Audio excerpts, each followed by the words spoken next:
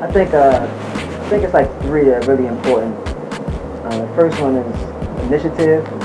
We can all be as creative as we want to be, or say we are, or as talented as we say we are. But if you don't take initiative to go do something, like bust a move and showcase your talent or your creativity, then nobody's gonna know, and it's kind of pointless. You know, you gotta go get things done. And, you know, start shaking things up and making things happen for yourself if you're creative or whatever it is that you do. The projects I'm working on now with Quell Collections, and here comes the good part. I don't have a partner, so I had to start it on my own. So I had to get it done. I wanted to make some clothes that I actually like, or I really wanted to express myself, and through fashion and design was my best way to express myself. Another intangible is work ethic. It's highly underrated, but we see it a lot now.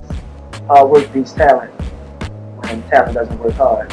So a lot of people are winning nowadays. They may not be so talented because they work hard, they develop skills, and then they start winning.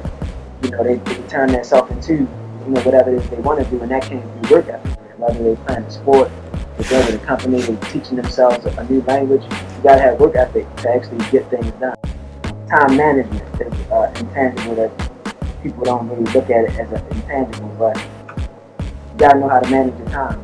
You know, you gotta be willing to make sacrifices. You gotta block out time to practice your craft, or, you know, study whatever your art is. Time is like the most important thing. That's the only luxury we really have. And in my mind, time is like capitalized, like it's a capital where it's a proper noun. You know, I treat it as such because it's a really, really important thing.